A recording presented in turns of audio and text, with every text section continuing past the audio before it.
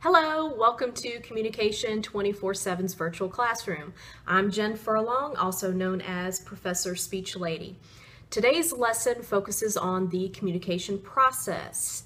It's a very basic lesson in communication, but it is also perhaps the most important lesson in communication. And the reason being is because it serves as the foundation, understanding how the communication process works and how to apply it to everyday situations.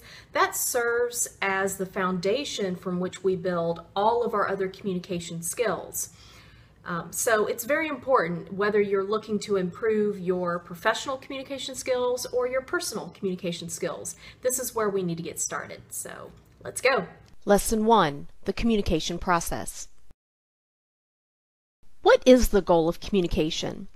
Some will say that the point of communication is to inform or to persuade. Others will say that the point of communication is to educate. And still others will say that the point of communication is to inspire. Although all of these answers do sound like great goals, they aren't really the goal of communication. The goals I just mentioned are actually byproducts of effective communication. The actual goal of communication is really quite simple. It's to create a shared meaning. In order to accomplish this, we have to make sure that whatever message we're sending is in fact the message that's received. Ever hear of something being lost in translation? Well, by understanding the basic fundamentals of the communication process, you'll be better equipped to avoid that problem before it happens. Today, we're focusing on those actions that make up the communication process and how we can apply those actions to improve our communication skills. Merriam-Webster defines the word process as a series of actions that produce something or that lead to a particular result. Since communication is a process, we're going to take a look at the series of actions that make up the process and how those actions can lead to effective or ineffective communication. There are 7 major elements or actions that occur throughout the communication process. These actions don't necessarily follow after one another step by step, like some type of recipe for baking a cake. Rather, they are all interacting with one another simultaneously. And just like any system that's made up of multiple parts, if you make the slightest change in one part, it will impact the entire system. Learning how these different elements affect one another and ultimately how even making slight changes to these elements can impact the entire communication process is the key to becoming an effective communicator. Any communication is going to start with the basic 3 elements of communication: the sender, the message, and the receiver. And for those of you who are saying, "Nuh-uh, that's not true, what about when I talk to myself?" Well, in that case, you are the sender and the receiver. The same concept still applies. In a nutshell, person A has to figure out a way to send information to person B. For example, in recording this information for you, I had to figure out a few things first, like, do I record it in English? Do I use slang? Should I cuss? These are examples of me figuring out how to encode the message. Alternately, the person receiving this message, and in this case, that's you have to interpret the message or decode it in order to understand it. This is the first lesson in using the communication process. As a speaker, I have to make sure I'm encoding the message in a way that the listener will decode it in the way I meant it.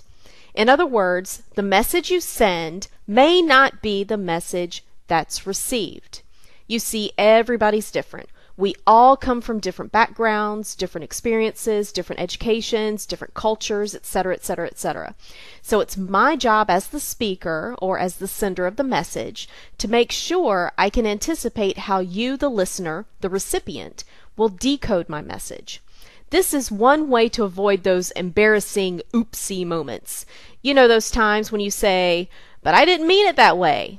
Well, in all honesty, it doesn't matter if you meant it that way or not, because that's the way it was interpreted. That was the way it was decoded. In order to become a great communicator, you have to take the listener's viewpoint into account and adjust the message accordingly. This brings us to the fourth element of the communication process, the channel. There are many different channels through which we send our messages to others. For example, have you ever had an interaction with another person without even saying a word? Perhaps you made eye contact, made a certain facial expression, threw in some hand gestures, and that was it for the conversation. Sending messages visually is a huge part of communicating with others. If someone asks you if you're all right, it's likely because of the visual messages that you're not even aware of sending. You know, they're decoding that sourpuss face of yours and that hunched over body posture and those crossed arms to mean that you must be pissed about something. Other channels through which we send messages are through sounds, also known as the auditory channel, as well as through the technology channel. Now, sounds don't only mean the words you are saying that they can hear. Sounds also include the nonverbal aspect of speech, like the tone of your voice, the volume, the pitch, rate of speech, etc. We can change the meaning of a very simple sentence just by changing the vocal variety of our voice. For example, listen to these sentences. She didn't want to know the answer. She didn't want to know the answer. She didn't want to know the answer. She didn't want to know the answer. She didn't want to know the answer. Every single one of those sentences contain the exact same words, but each sentence contains a different meaning, solely based on the tone that is sent through the auditory channel. Now, the last channel, technology, has had a profound impact on the communication process. We have instant access to pretty much everyone. And just as with the other channels, this channel also can impact how the message is received. Usually, the more important the message, the more personal the channel of communication. For example, it's not a good idea to announce a life-changing event to your most intimate and important family members over social media. Trust me when I say the kids will not appreciate finding out about the divorce over Facebook. Trust me when I say the boyfriend will not appreciate finding out that you're pregnant over Twitter. Again, effective communicators take the channel through which they are sending their messages into account, and they think about how that channel will impact how the message is received. The fifth element of the communication process is feedback. Feedback is the information that is sent from the listener back to the sender and can be intentional or unintentional. Usually the feedback is nonverbal. For example, while you're talking, the person you're talking to might yawn. You have to figure out the meaning behind that yawn. Is that person bored, or is he just simply tired? Just as the receiver of your message has to properly decode that message in order to understand it, you have to properly decode the feedback to understand what to do next.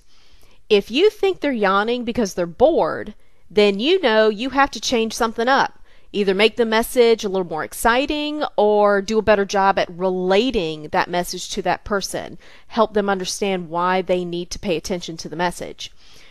If you decide that they're yawning because they're just tired, you might decide to postpone the conversation to a later time when they're better rested. These are just 5 of the 7 elements of communication, and you can already see how understanding each one of these elements can help you improve your communication skills. We'll take a look at the 6th element on the next slide.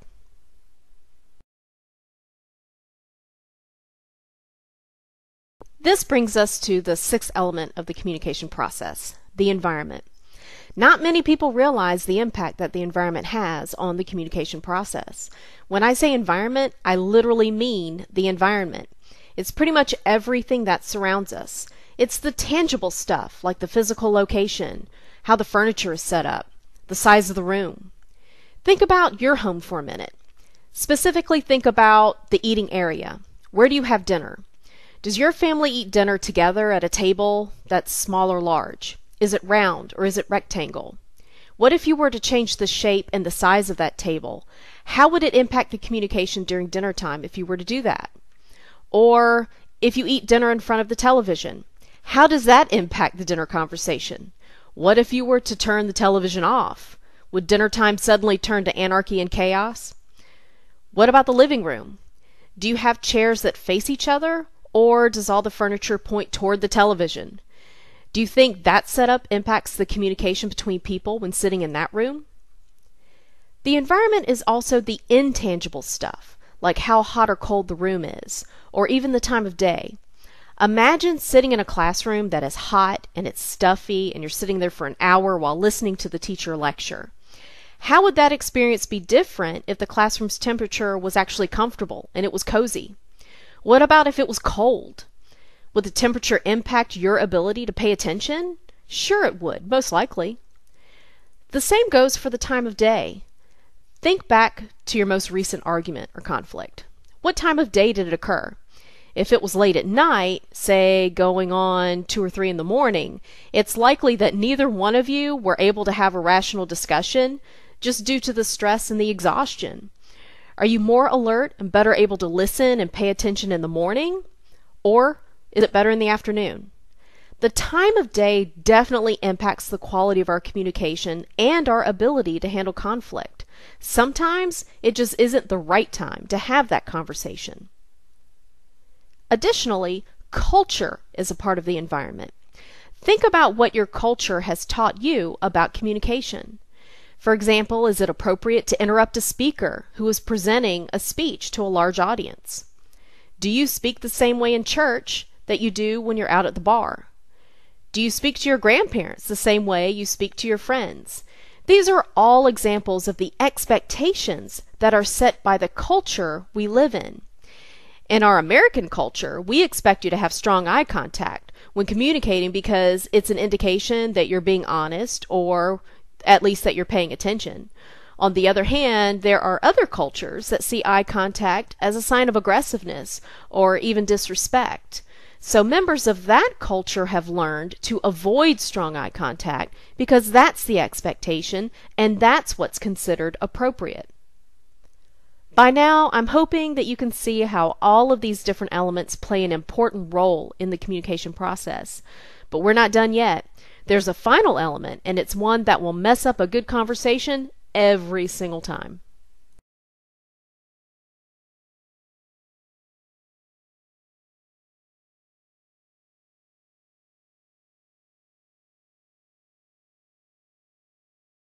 The final element of the communication process is interference. It's especially important that you're mindful of this particular element because this is what obstructs the message from being received. First, there can be what is called external interference. For example, if you want to have a conversation over dinner, but you're in a really loud restaurant that makes it difficult to talk, you might need to choose a different place or just wait until after dinner to talk. Another example is when people are trying to conduct business over long distances through video teleconferencing. But if the connection is really slow, it can cause the meeting to be cut short or even go sour. Effective communicators pay attention to their surroundings and the possibility of any causes of interference, and they try to avoid them before they become a problem. In addition to external interference, you have to also be mindful of the possibility of internal interference. If a person is worried about a loved one who is very sick or is suffering from pain themselves, that person's ability to pay attention to the conversation is going to be greatly compromised. It's important to be able to recognize when external or internal interference is happening, because then as the speaker, you know you will have to either do something to keep that person engaged in the conversation or hold off the conversation for another time or place. And if you're presenting a speech, well, you just have to work harder to make sure that you're more interesting than whatever is distracting the listener.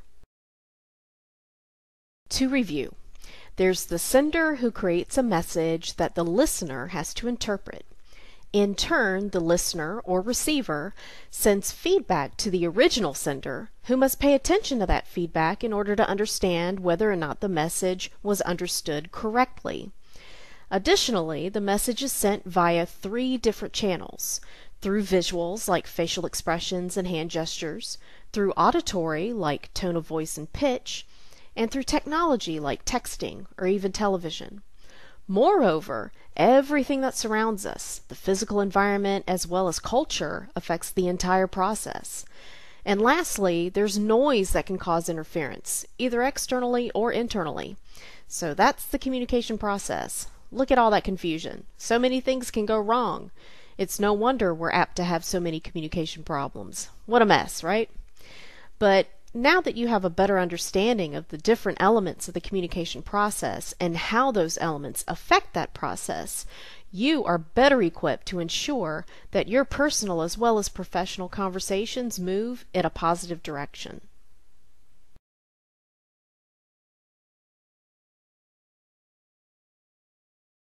At the beginning of this presentation, I said we'd look at the particular series of actions within the communication process that can lead to effective or ineffective communication. You should have a much better idea now of those actions and how to be mindful of each of those actions and the impact that they can have on the entire communication process. I also asked you to think about what is the goal of communication. Remember, the byproducts of effective communication are the ability to educate or persuade or even to inspire. Those are not the goals. The goal is to actually create a shared meaning. And what that means for you as the speaker is you must remain mindful of the listener at all times and understand how your message might be interpreted. Lastly, the ultimate lesson here is to remember that the message you send may not be the message received. As an effective communicator, it's now your responsibility to ensure that your messages are sent in a way that they are interpreted in the correct way.